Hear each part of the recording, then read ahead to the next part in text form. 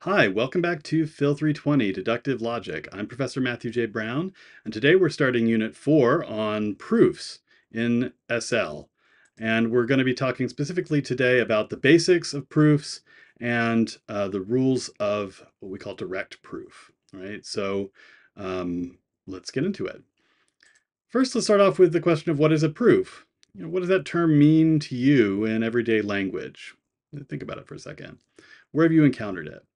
You might have encountered it, say, when someone asks you to provide proof of something. That means to provide some evidence, right? Or, and that's certainly how we mean it in a court case when we say we're going to prove something beyond a reasonable doubt. We're going to provide a certain amount of evidence, right? But what does it mean in formal logic? That's what I really want to get down to. Formally, a proof, like an argument, is just a sequence of sentences, right? The first sentences of the sequence are the premises, and these are given at the beginning. Every sentence later in the sequence after those premises is derived from earlier sentences by one of the rules of the proof system that we use, right? The final sentence of the sequence should be the conclusion of the argument. Proof is a crucial concept for deductive logic. It's what we mean when we say deduction, right? It's a certain kind of process of derivation. Proofs are another way of showing the validity of an argument. Now, we can already do that with truth tables, right? So if we have a simple argument like this, if A then B, A therefore B, we can give the truth table here, right? And we can show everywhere in the truth table that the premises are true, the conclusion is true. That tells us this argument is valid. But there's something pretty intuitive about the argument that the truth table doesn't really help us understand. It doesn't help us understand why this argument is valid and others aren't. It's kind of a brute force way of showing it without really explaining it. Also, remember, this is a simple truth table, but truth tables get exponentially larger and more complicated as the number of sentence letters we're dealing with increases. If we have 2 sentence letters, we only have 4 lines in the truth table. If our argument has 3 sentence letters, then we have 8 lines. If it has 4 sentence letters, we have 6 lines. And if it has only 10 sentence letters, we're already up to 1,024 lines, right? Proofs, by contrast, can get at the underlying reasoning involved in an argument and help us understand why the argument is valid, and sometimes with less complication or less you have to lay out and less you can possibly get wrong in a large truth table. In this class, we use an approach to proofs called a natural deduction system, right? There are different kinds of deductive proof systems for logics like sentential logic or SL. But in a natural deduction system, every connective has 2 rules associated with it.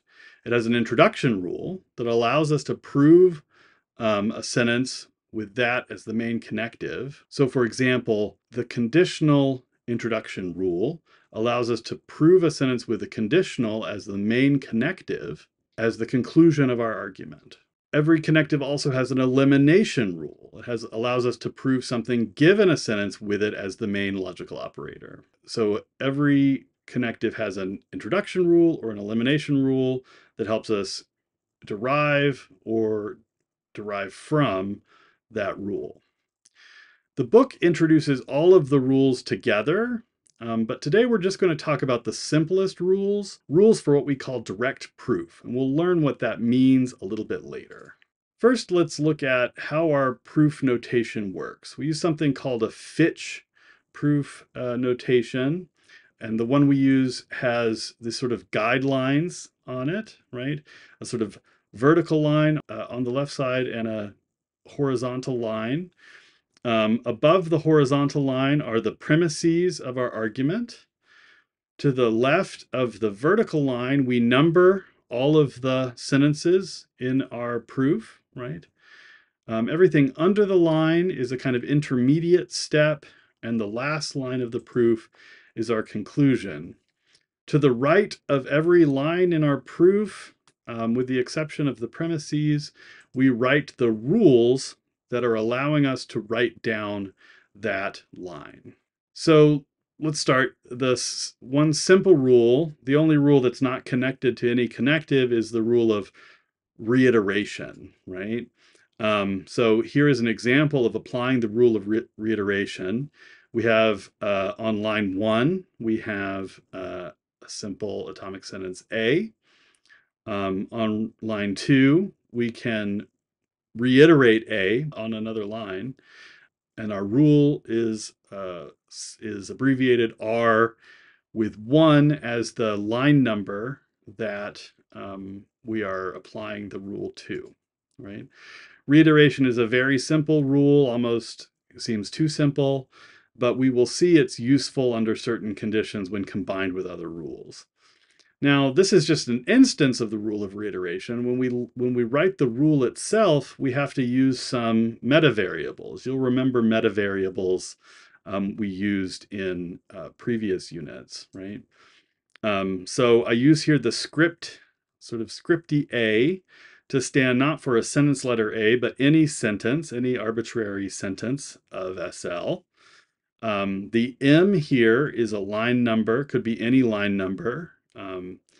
And you see here that the reiteration rule allows us to write the exact same sentence, whatever it is, as long as we write the rule R and the previous line that that sentence was on, M. Let's look at some other of our rules of direct proof. You can see how this plays out, right? So the next one I want to mention is conjunction introduction, right? This is the rule that allows us to derive a conjunction, right? And if on some arbitrary line earlier in the proof we have a sentence A, and on the line N we have a sentence B, we can derive A and B using the conjunction introduction rule, referring to lines M and N. Now, M and N don't have to be right next to each other. They don't have to be right above the line where I am writing down the conjunction. They just be anywhere up in the proof earlier, right? This will make more sense perhaps when we look at some examples, but I want to introduce you to the rules first. We also have an elimination rule for conjunction that tells us if we have a conjunction, A and B, on a previous line, we can derive either A or B, right? Both of those are valid applications of the conjunction elimination rule. Now, again, I want to remind you, script A and script B are metavariables that stand for, could be very complex sentences. All that matters here is that the conjunction, the and, is the main connective for this sentence, right? We have a disjunction introduction rule, right, that tells us whenever we have a sentence, we can introduce a disjunction. It doesn't matter which order we put the A on. It could be the first or the second disjunct. And B can be any arbitrary sentence, right? You might think, well, why can I introduce anything? That seems crazy. But it's because you already have A, right? Because A or B is true whenever either A or B or both are true. If you already have A, you know the conjunction is going to be true. I hope that makes a little bit of sense. Disjunction elimination is a little bit of a more complicated rule, right? It requires not only that we have the disjunction, but also that we have the negation of one of the disjuncts, right? If on line M we have A or B, and on line N we have not B, we can derive A. And likewise, if we have A or B on line M and we have not A on line P, we can derive B.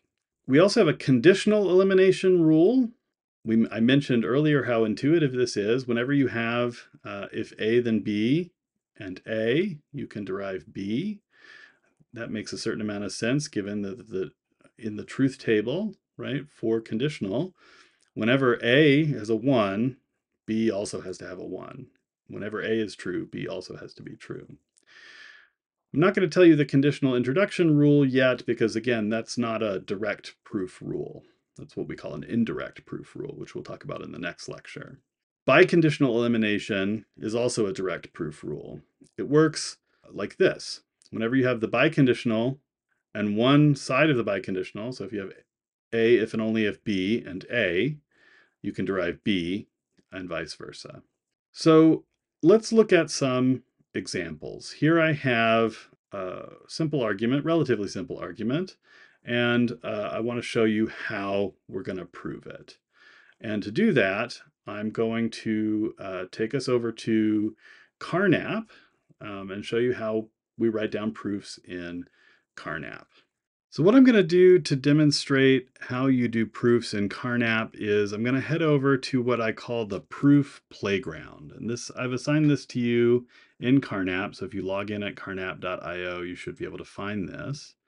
And what this has in it, among other things, is a set of reminders for how we generate connectives using the keyboard, what kind of sentence letters we can have, and also how we write the rules that justify our proofs. But what I want you to focus on right now is the actual proof playground itself. This is going to allow us to write down proofs and check them for validity. Okay. So let's go back to our problem and see. We've got again, if A, then B or C, A and not B as our premises, right? So I'm going to put those in. If A, then B or C. And to mark a premise, we use this colon PR, says that's one of our premises. Okay. A was also one of our premises, and so was not B. And that's all the premises. And you can see over on the right how Carnap has nicely sort of formatted it for us based on what I put in with the keyboard. And what I'm trying to get is C, okay? And I look at what I've got. I see that C is embedded there in line 1. I also see that I've got everything I need for a conditional elimination, so I'm going to start there, right?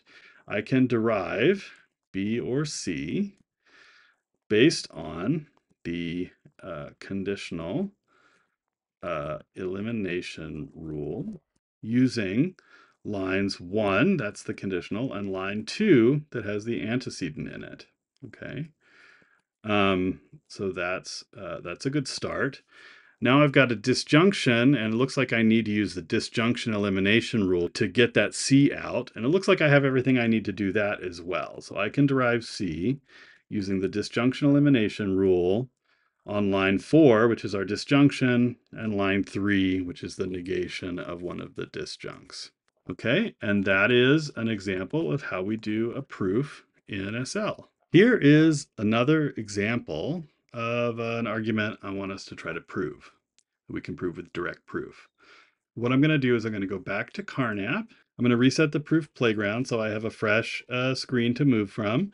And all I had for my premises were A and B. And what I wanted to get, oops, I misspelled premise. What I want to get is this longer sentence, which I will write down here as A or C and B or D, right? Now, obviously, or perhaps not so obviously, I'm not going to be able to get this directly, right? So let's see how I can use disjunction introduction to get the first part of it here, right? Let's think about how disjunction introduction works, right? All I need is to name the line that A appears on, and there I have the start of my disjunction introduction. Okay, I got it. Similarly, I can get B or D through disjunction introduction on line 2. And now that I have both of the disjunctions, I can get A or C and B or D through conjunction introduction. Conjunction introduction takes 2 lines, 3 and 4 in this case. And now you see I've proved A and B validly imply this longer expression. Okay, let's look at yet another example. A if and only if B, A, therefore A and B. Let's see if we can do that in Carnap. I'm going to reset the proof playground again by reloading the page. And I've got the biconditional A, if and only if, B, that's a premise. And I have A, that's another premise. And then I want to get the A and B, right? Well, I can get B through biconditional elimination on line 1 and 2. If I have either A or B, I can get the other, right?